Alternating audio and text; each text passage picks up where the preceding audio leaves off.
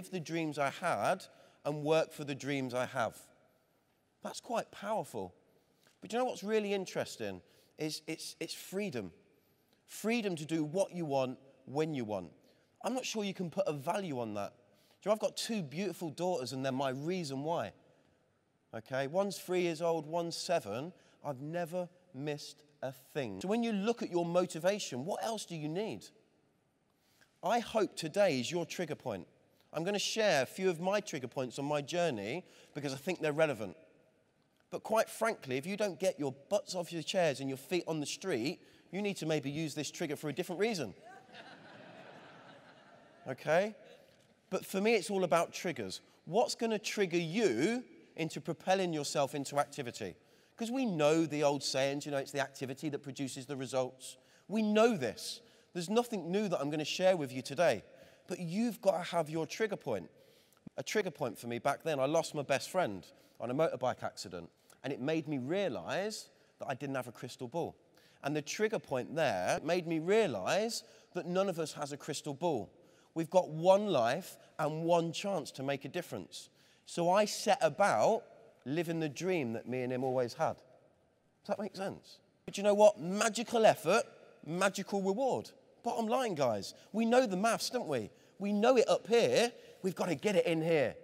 That's where we need it. We need to be passionate about creating something, passionate about giving, and passionate about maybe living your dream. Do you remember Oasis once sang about the dreams we have as children fade away? Do you remember that? Every one of us from school, at some point, our dreams faded away. Understand, work ethic and passion is the cornerstone of your success. Is everyone happy? Really happy? Is today going to be your trigger? Not trigger from Only Fools and Horses, incidentally. 3 E's.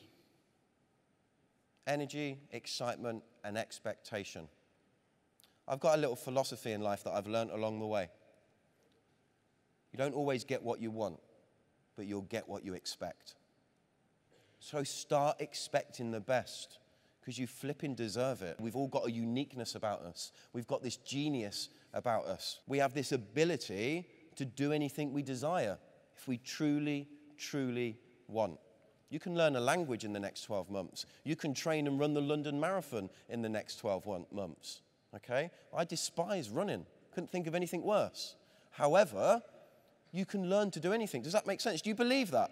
When you truly, truly want to. But it's about being consistent.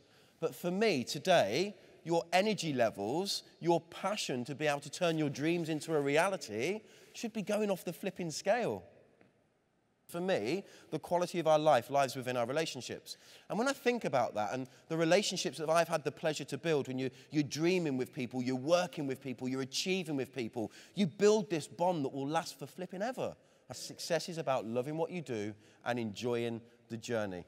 And I'll never forget my mum telling me that. She says, if you don't love what you do something else. Do the thing and you'll gain the power. You'll gain the power as in the ability to do something. We all have that inner power. We all have the ability to learn, to do, to become, to give. But you know what? You've got to do. You've got to bust on your trade. Read that book. It talks about flight time. It talks about hours in the arena. And then this is really important. Do you know what? Whatever happens outside today, and I always vote every year, and I'm not going to get into a conversation about that. But you know what? Bottom line, whoever's been in government over the last 14 years hasn't changed my dreams and aspirations, hasn't changed what clothes I wear in the day and how I clean my teeth and how I strive to build my business to turn my dreams into a reality. Whether it rains tomorrow or whether it's sunny, I can't control them things. I can control me and me only. There's things I must accept, like the government, like the weather. But you know what? There's things I can influence. I can control my actions, my belief, and my philosophies. I have to accept other people's, but I can influence people to believe in themselves. I can influence people through leadership. And this is where my 3 laws come in that I want you to write down. And these aren't my laws. I've learnt them across the way. Give value without need of compensation. Give value because you love to. Give value to somebody because you want to. Do you know what? It feels good. Serve. Isn't that what we do? By giving them the tools to succeed. We serve them by showing the way, because we know the way, because we've gone the way. That's a definition of leadership. Know the way, go the way, and show the way.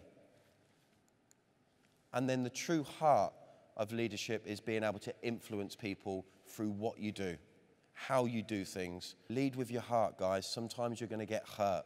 But you know what? Keep loving, keep trying, and keep fighting. But above all else, the biggest thing to do is to have fun. Do you know what, guys?